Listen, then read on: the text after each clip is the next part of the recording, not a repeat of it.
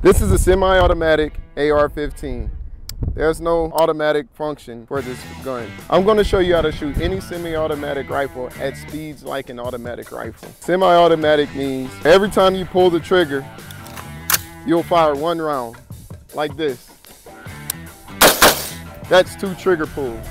There's a technique called bump firing.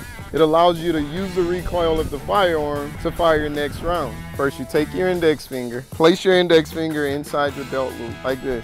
What you want to do is keep a steady tension backwards on your belt loop. Then you take your rifle, place your trigger guard over that same belt loop. Then you take your index finger, place it through your trigger guard and through that belt loop. Keep that same tension backwards on your belt loop. Right now, my gun is on safe. Then pull the firearm towards your trigger finger. Keep a steady tension forward, and if you do it all, it'll look something like this.